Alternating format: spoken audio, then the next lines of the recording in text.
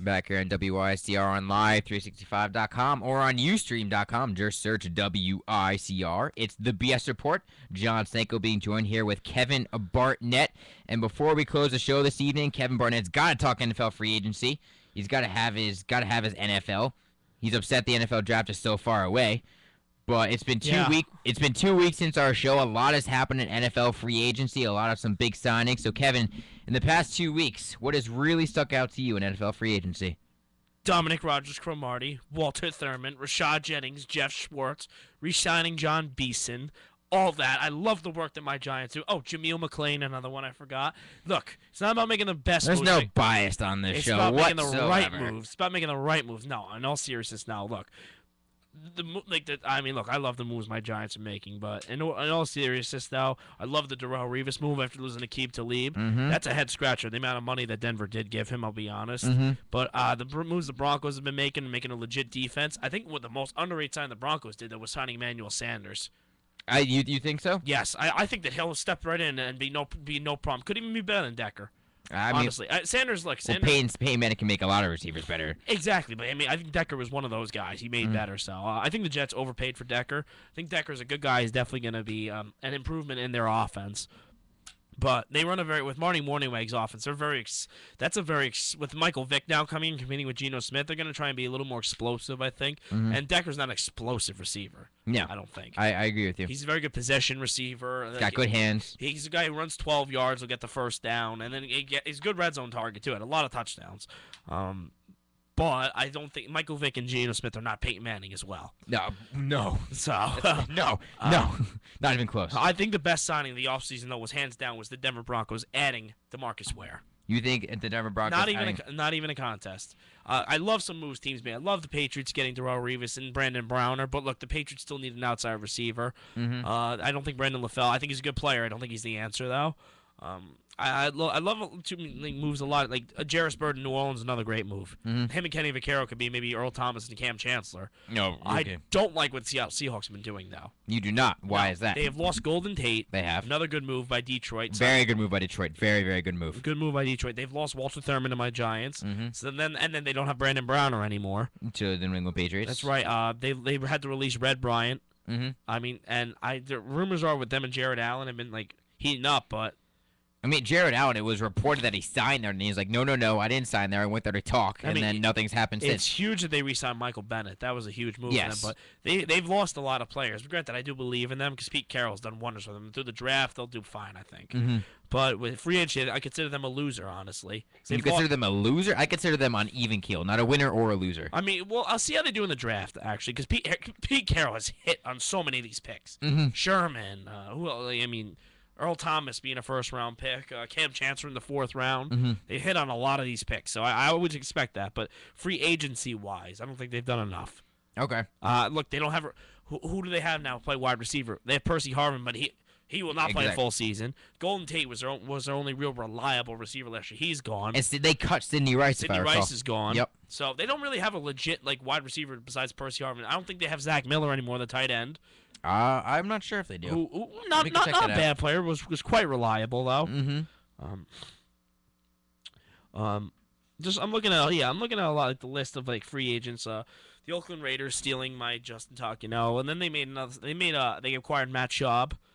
And James Jones, so I think that they're going to be a little bit better maybe than they were last year. I think they made a mistake choosing McFadden over Rashad Jennings. I agree with you completely. Thank you there, Raiders, very much. But no, more so, a lot of these Seahawks are going to Jacksonville now also. I see at least 3 different Seahawks because Gus Bradley was the former Seattle defensive coordinator, so Tampa Bay is bringing in a lot of guys, Alteron Werner. They had so much money, so they had to bring in some people. Michael Johnson. What do you think of Antonio Cromartie going to Arizona? I don't know how much that actually does for their team. I think it makes them better. He's a good guy to play opposite Patrick Peterson, who's a stud. Yeah. Patrick Peterson, one of the best lockdown corners in the NFL. I was not expecting that at all. I got that update from ESPN. I was like, wow. I was not even thinking Arizona was on the radar, but obviously. Bruce Arians is doing a lot of good things with them. Agreed. So, they came very close to the playoffs last year. No one expected 10-6 last year. So, I think that they're definitely building on something there. They got to keep Fitzgerald. Carson Palmer, I don't buy him at all. But no, neither do I. Let's see what they do with the draft, too. They're going to have their first-round pick will actually play this year, Jonathan Cooper. Oh, really? The guard who was the 7th overall pick. Why are you taking a guard 7 overall? Good player. So I'm looking at other lists of other guys here that are like, there's not many great guys still available. Like I said, I love the Emmanuel Sanders signing for Denver, though. I agree with you. I think it's a good signing. I'm not buying into it as much as other people are, because I mean we'll see how he plays with as much talent around him. Because he was kind of the number one target in Pittsburgh. It was him. He was the guy. But you have so much talent around Peyton Manning and other receivers, Demaryius Thomas. You have good running backs as well. I wouldn't really say Sanders was the guy. As to Antonio Brown is more the guy. I mean, I consider them one too. I consider them on equal playing fields. Well, I'm only saying this because I'm biased. Because Brown was my fantasy guy. Okay, well there you go. Brown, first player in NFL history, have 5 catches and 50 yards in every single game this year. There you go. That's really impressive. I think.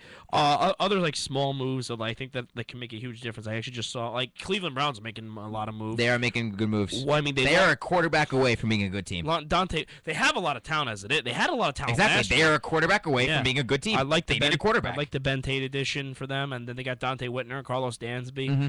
I agree with you. I really think that if they get a quarterback, they can compete in that division because that division is not that strong. Yeah, it's really not. I mean, Steve Smith to the Ravens, another good. I think that is a great signing for the Ravens. Steve Smith fits the mold of the Ravens so well. If Ray Rice has a bounce back year, that's a good signing for them. Very, very good signing. I mean, they have work to do on the defensive end, I think, still too. But with the Ravens, you can never count them out. With the Ravens.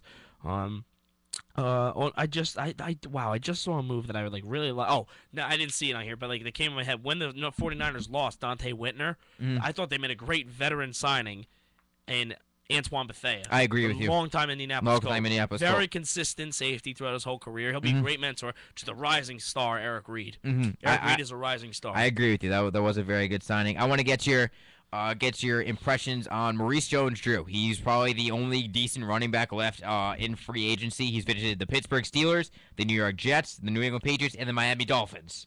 I want to get your take on which of those 4 teams you think he'd be best fit for. Actually, of all the teams, I think he's going to want to win. If you want to win, you go to New England or Pittsburgh. Yes. But I think with scheme-wise, where he actually fits best is Miami. You think he fits best in Miami? Because, they already have a nice speed back in Lamar Miller. Well, he did nothing last year. He was a bust. Well, he had some good games. I drafted him in fantasy. He was a bust. He had some good games last year.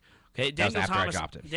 Daniel Thomas, I do not buy whatsoever. Uh-huh. I think with the Lamar Miller's speed, and then you have he'll be like the Lightning, and you bring in a Thunder guy like Maurice Jones-Drew. That's a good scheme right there. Ryan Tannehill, he's steadily getting better. Ryan Tannehill, they got good receivers in Hartline and Mike Wallace. Charles Clay emerges a very good tight end last year. Yes. I think they made a signing with Brandon Albert on the offensive line to repair that.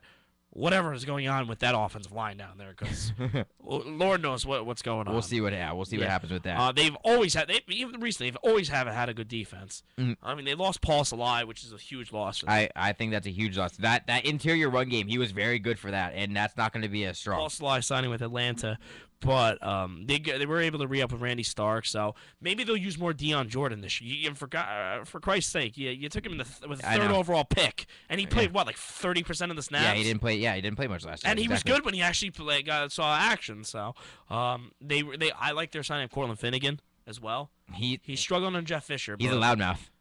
You want to see the thing with Cortland Finnegan is if you watch E60 on him, he has a heart of gold off the field. Does he really? He's that once he gets in between the sidelines, he's just that type of guy. He said on the first thing on the E60 thing on Cortland Finnegan was the names people call him. He says he actually likes it, but he says he was taught when he played football to get the other teams had off the field. He's a great guy though. Wow, I'm telling you, you say wow, read the thing on Manhattan, watch the E60 on Cortland Finnegan. I will. Watch it. I will take you up on that. It will change your opinion of him as it did with me. I will take you up on that. Yes. Okay. Speaking of me selfishly, I would love Maurice Jones-Drew to come to the Patriots because last year the Patriots struggled in the red zone. It was not a surprise to anyone. Rob Gronkowski out. There was no big target for Brady to look for, and frankly, Rob Gronkowski's health, it's always up in the air. You cannot rely on him.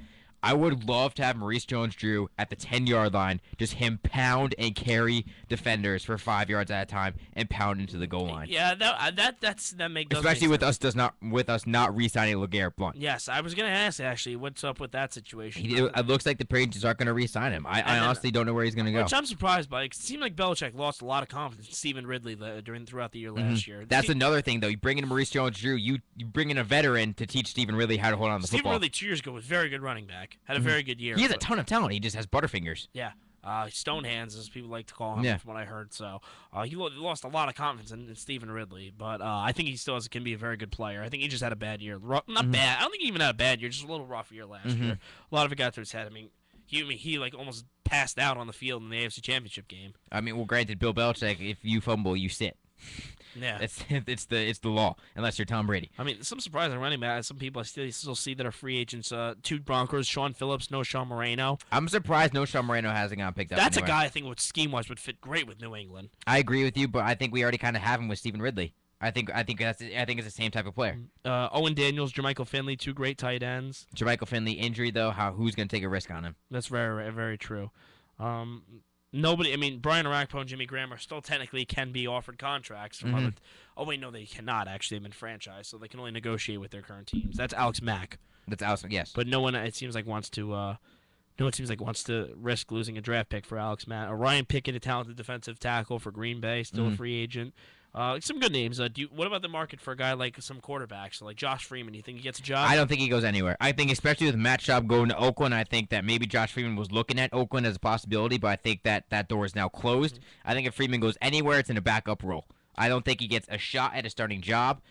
Just like Mark Sanchez, he's going to sign, I think, back up with Philadelphia is what it looks like. He's not going to get a shot at a starting job. I heard the Giants are interested in him actually as a backup, really? Which I would not like because I really think they should try and develop Ryan Nassib. Well, but I heard Philadelphia. That was the yes, I've heard that that's the likely landing spot though.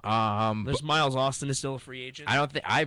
Miles Austin. I think he might be a right before the season kind of signing. He's 29 years old though, but he is banged up like a 35-year-old wide receiver. I actually agree with you. I can see that though. Like before season ends, you get to maybe a contender has some injuries. Like, hey, exactly. Bring in Miles Austin. He can learn the system fast. Exactly. He'll be rested. So I like your thinking there, Stanko. I like that a lot. Sometimes I have good ideas. It happens from time to time. Sometimes. It happens from time to time. Sometimes. Yeah. No. Before we go though, the big signing was Michael Vick. It was signed by the New York Jets to compete for the starting job with Geno Smith. And before we go, I gotta get your idea on: do you think it's going to be a competition? And if so, who do you think wins it, Geno Smith or Michael Vick? Do I think it will be a competition? No, because I think Michael Vick is going to be the starting quarterback for the New York Jets. You think Michael Vick is going to be starting quarterback? Rex Ryan, his job is year to year now. So I don't think he wants to rely on Geno Smith to try and help him keep his job. I think he needs to put some. First off, I think he should have gotten a 3-year extension with how well he coached last year. The Jets, the Jets overachieved. Should not have been 8-8. No way. They should not have been 8-8. They should have been 4-12 probably. Yes. I think that would have been more reasonable. And Rex Ryan deserves a ton of credit for. He was a good last year. I thought it was even better than maybe possibly the AFC Championship games. He took his teams to because those teams had talent on them. This team had no talent whatsoever. But he's doing really well with guys like Sheldon Richardson. I think D. Milliner can develop into a really good cornerback. He showed potential towards the end last year. But I think when he has to fight for your job, you go with the veteran. The guy who knows it was better a quarterback from Marty Morningweg's system. And that's Michael Vick, who has had a ton of success with Marty Morningweg. I agree with you. I think Michael Vick should start, but I'm going to be honest with you. I don't see him starting the beginning of the season for the New York Jets. I think they're going to fall into the same trap they always have. And I really see that Rex Ryan sticking to his guns, saying Geno Smith. I mean, he said in the interview yesterday he's going to be tough to beat, and I think he's going to start off the season. I don't think it's going to be right, but that's just what my gut is telling me that Geno Smith's going to start. Where you give Rex Ryan a ton of credit is he's always got his players' backs. Oh, always got his players' backs. He's a player's coach. Yes, to a T. To a T, he's a player's coach. I think that he's got to look out for himself now, because Idzik and him clearly don't get along. John Idzik, and John Idzik hasn't given him much talent to work with. Yeah. I mean, look. I mean, Sheldon Richardson. I mean, Rex Ryan knew what he was doing with that. I mean, look. I'm not a Rex Ryan fan, but he was dead on about Sheldon Richardson, Defensive Rookie of the Year. They don't have a secondary though. This year, Rex Ryan's really gonna have to work that defense magic. Especially with no Antonio Cromartie. They don't have a secondary. They lost out on Dominic Rodgers, they were interested. They lost him out onto the Giants, who now have one of the best secondaries in football. But on paper at least, so hopefully that works out. But they don't really have much to work with in the secondary. They got to look corner in the draft at 18 overall. They have to look at one safety. They don't have a lot of depth in the secondary right now. It's going to be interesting. Concern. It's going to be interesting to see what happens. This is a good year to have a second first-round pick. This is very true. And they lost out on Revis to the Patriots, so they've been losing out on a lot of people. Revis Island has been brought to Foxborough. Something is wrong here because, I mean, look, they got Decker, but they also apparently offered Decker a lot more money than every team is willing to pay for him. The Vick signing, you were right about them. The Vick going to the Jets because Oakland got Schaub. So Yep. I'm excited to see. Actually, I'm not a Jet fan. I actually, quite frankly, like when they lose. I take solace. I agree with you in that as a Patriots fan. I take solace in them when they lose. I really do. But I'm excited to see what they do actually this year. Look, I like Sheldon Richardson as a football player. Muhammad Wilkerson, another good player. They got Muhammad Wilkerson's very Harrison, good. They got a very good defensive line. Linebackers, Rex Ryan's really gonna have to do that work. The Magic this year, though. He really is. We'll see what happens. Yes. I know you're counting down the days to the NFL draft. I know. May 11th, I think it is, which I'm not happy about because normally it'd be 1 month from today. Last year was April 25th. It's March 25th. It'd be 1 month from today, and I gotta wait an extra 2 weeks now. Before Bartnett breaks down into tears, we're gonna end that one here on the BS Report. I want to thank you everyone for tuning in and listening. We'll be back next week at 8 p.m. as well. For Kevin Bartnett, I'm Jon Stanko. Have a good night, everyone. Baylor in the Final Four.